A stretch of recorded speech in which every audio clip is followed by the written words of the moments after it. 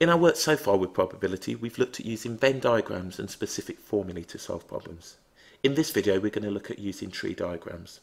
We're going to work through a few questions, and for some of you, it might simply be revision.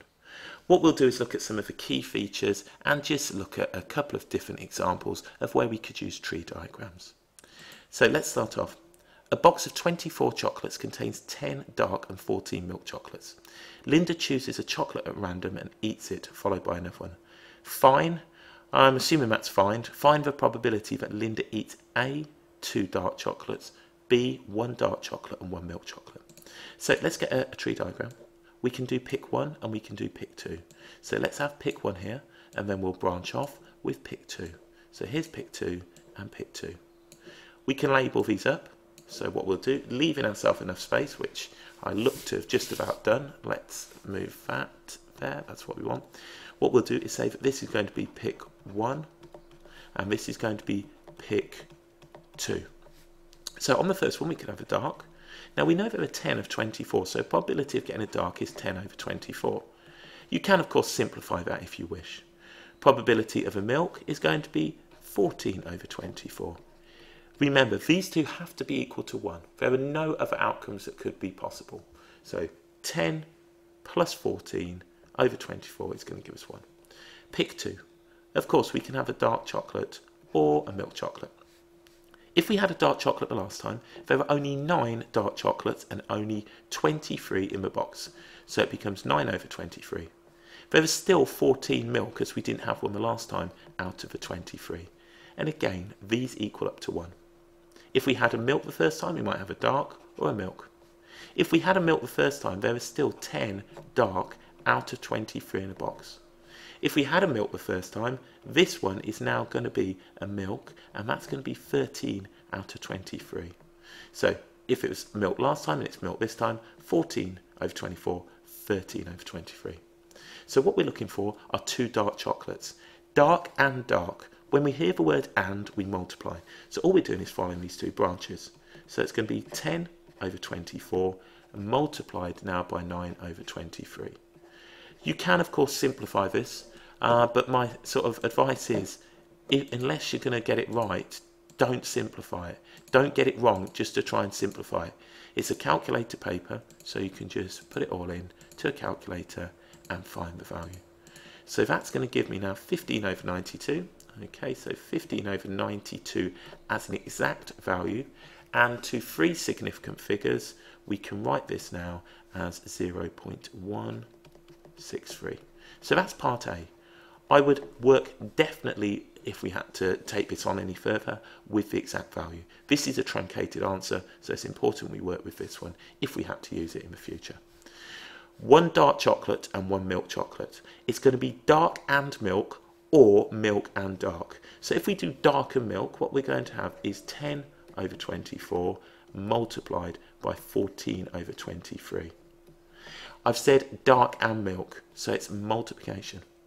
You might have spotted that the probabilities of these are going to be equal. So what we could do is just say 2 lots of this, or we could say or, so as soon as it's or, we're going to add now 14 over 24, which is the milk, and then the dark, which is going to be now 10 over 23. I would simply just do 2 lots of this in the calculator. So what we'll have then is 2 lots now of, and you can write the fraction as 10 times by 14, and then in the denominator we can just put 24 times by 23.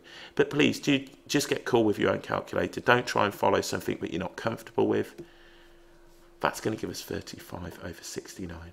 So 35 over 69, which to 3 significant figures will give us now 0.507.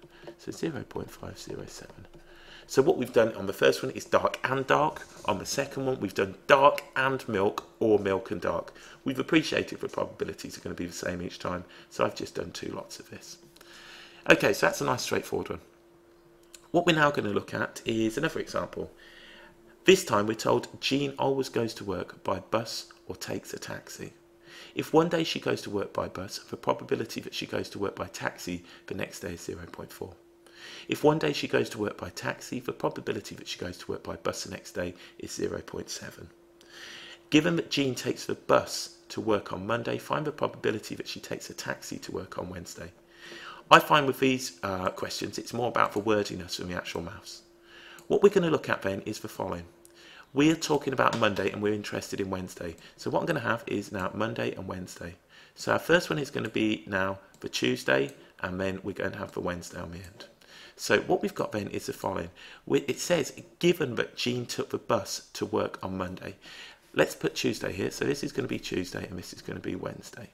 So if she takes the bus to work on Monday, the probability she's going to take a taxi to work the next day has got to be 0.4, and we can put that on. If you just read the text, if one day she goes to work by bus, and it says she goes to work by bus on Monday, the probability that she goes to work by taxi the next day is 0.4. Therefore, the probability that she goes by bus has got to be 0.6, as she only goes by either bus or taxi. These have to be equal to 1. The killer mistake is putting 0.7. That's not the correct outcome. Now, let's think about the next day. This is now Wednesday, so we're interested in a taxi and bus again. If we read the text, what we're told is the probability, if one day she goes to work by taxi, which is this day, the probability that she goes to work by bus the next day is 0.7. So she's taken a taxi, so this is going to be 0.7, and this must be 0.3. Again, don't be tempted to put the 0.4. Okay, this scenario is exactly the same as what we started with. She's taken the bus the day before, so the probability now that she takes a taxi is 0.4, and the probability that she takes a bus is 0.6. So, given that Jean takes a bus to work on Monday, find the probability that she takes a taxi to work on Wednesday. We've got two choices. On Tuesday she could do taxi, and Wednesday she could do taxi. That's taxi and taxi. As soon as I say taxi and taxi, we're going to be multiplying. So it's going to be 0.4 multiplied by 0.3, or, and then we know that we need to add these, we're going to have bus and taxi on the next one. So she's either gone taxi, taxi, or bus and taxi.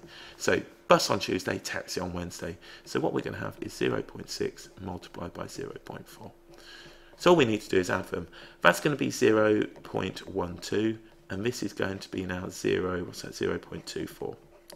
So in total, 0.36. So the probability that she goes to work in a taxi on Wednesday is going to be 0.36, given that she took the bus to work on Monday. So there we go, using tree diagrams to solve problems with conditional probability.